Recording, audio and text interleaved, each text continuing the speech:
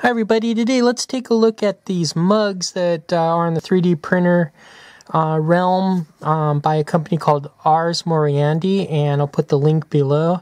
I'm not really breaking new ground on this, but Gaminggeek did a major review, and he also has a painting guide, and I pretty much followed his painting guide, except for a few things that I'll show you. The link for that one will be there as well. Now, I came across the video from Gaminggeek, and I said, "Ooh, I gotta have those." But it was a Kickstarter, and then finally, the company put them on the website, and now you can purchase them. There's 14 different ones. I just printed the ones I kind of liked. I almost printed the cleric one, but it kind of looked like a funeral urn, and that kind of made me it kind of icked me out a little bit.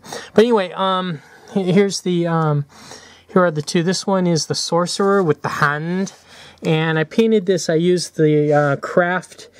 I gotta be careful here because I don't want Green Stuff World to come after me.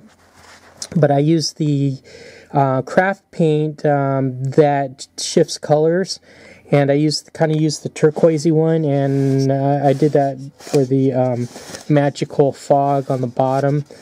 And I used the same kind of paint on the fingernails. And then I used just craft. I used a purple craft paint and then kind of built it up a little bit, for the hand.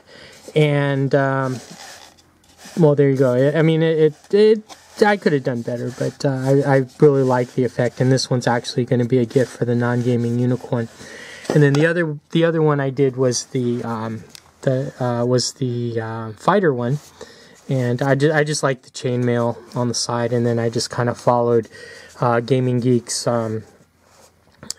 painting thing, except I used the color changing paint. I used the blue one.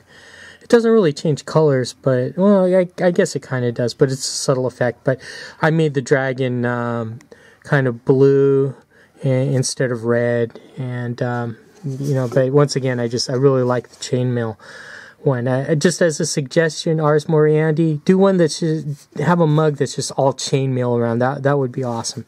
Now the mugs have the inserts. This one reminds me kind of like a oblong hockey puck, and this one is for the 12-ounce cans, and that's my beverage of choice. This one has it in there, and there's different ones for different bottles. I'm not much of a beer drinker. I think I bought this beer from Trader Joe's probably about maybe 6 months ago, and I was actually going to use it for cooking.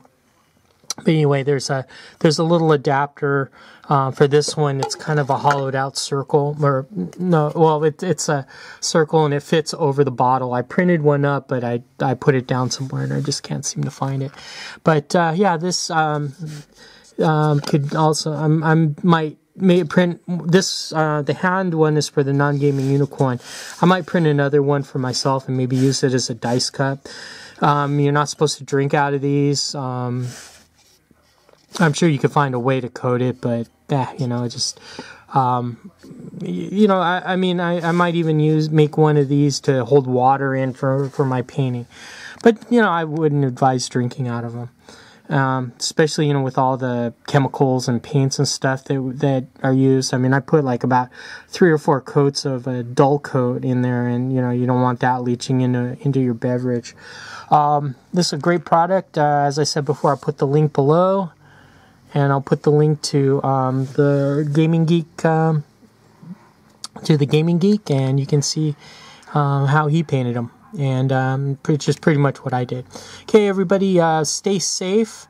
You're probably going stir crazy, but hang in there. And thanks for watching.